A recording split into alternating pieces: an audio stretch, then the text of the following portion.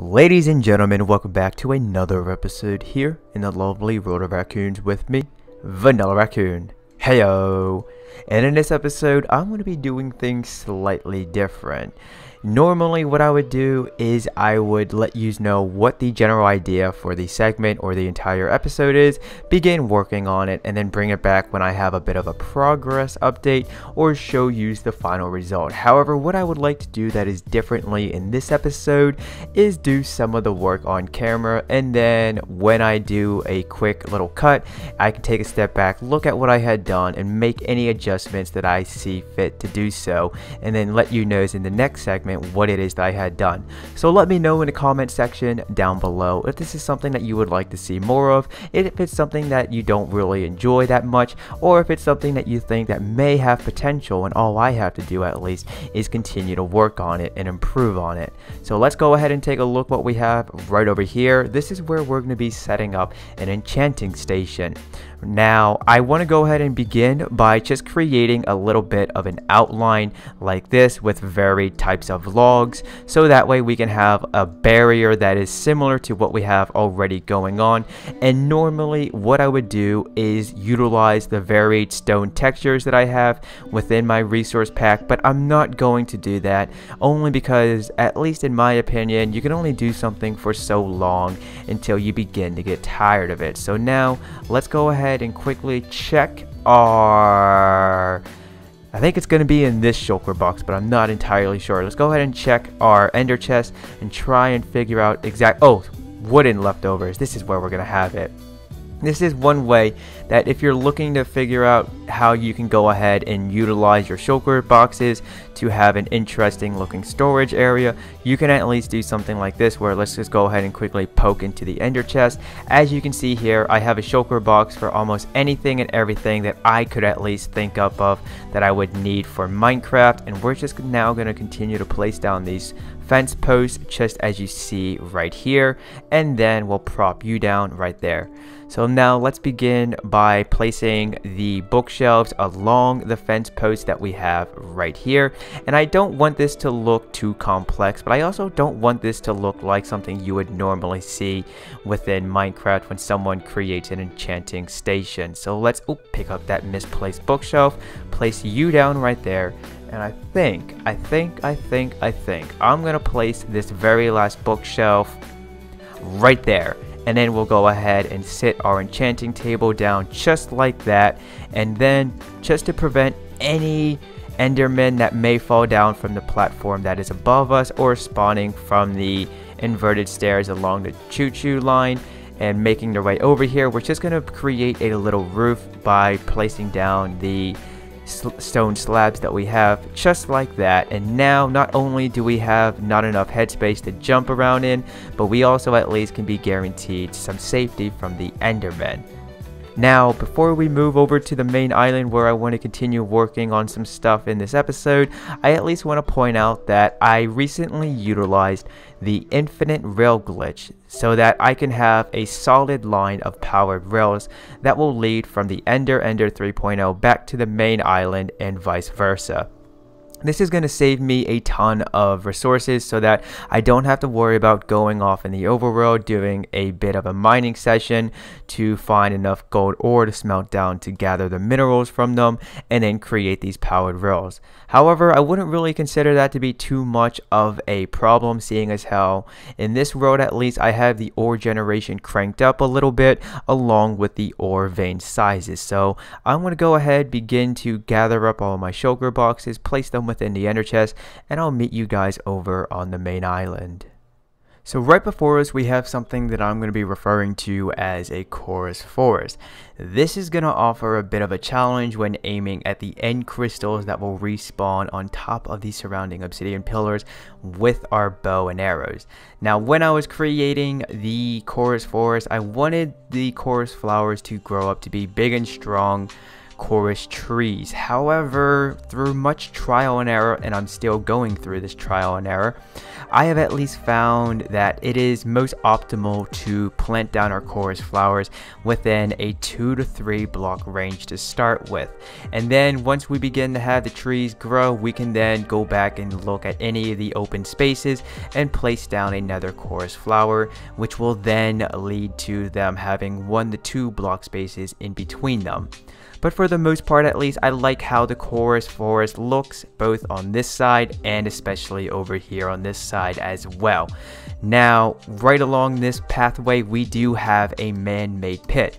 This is where I am going to be relocating a few chickens and cows to from the overworld, and the reason why is because in my Discord server, link to that can be found in the description box down below. But in my Discord server, someone had brought something to my attention, and I at least consider this to be of the utmost importance. So we're gonna need a few buckets of milk, a handful of eggs, and a fair amount of wheat. However, in my foodstuff shulker box, I already have a fair amount of wheat, so all we need to do is relocate the cows here so we can get a few buckets of milk from them, and then relocate the chickens so that way we can get a handful of eggs. Now, seeing as how I am not the best at capturing on camera relocating any type of mob within Minecraft, I'm going to do most of that off camera. However, if I'm able to capture any of it on camera for use, then I'll make sure to do so.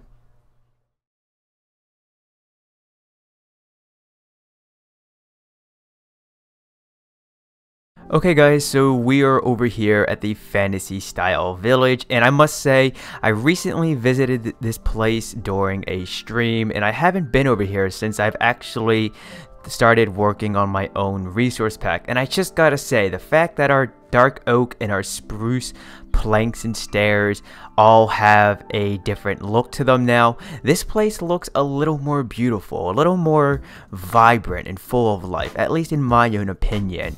But what I thought I would do is actually, just for the heck of it, and hopefully it makes entertaining content for you to enjoy, I would go ahead and show you how it is that I go about relocating the moo-moos from one place to another. So right now we're just going to lead this one little moo-moo. I decided I'm only going to bring the one because realistically all I need is just one cow, and then it's not like once we milk him we'll have to wait a certain amount of time to milk him again. We can just take as many buckets as we have on our person and begin the milking process. Now, so far I have been pretty successful in relocating this cow all the way from our fantasy style village out to Stronghold Island, and the reason why I decided to relocate him from point A to point B via the overworld is so that one, I can make sure that no gas would spawn and then shoot at me and then set the surrounding area on fire, and then our poor cow would step into the embers and then turn into a blazing cooked steak.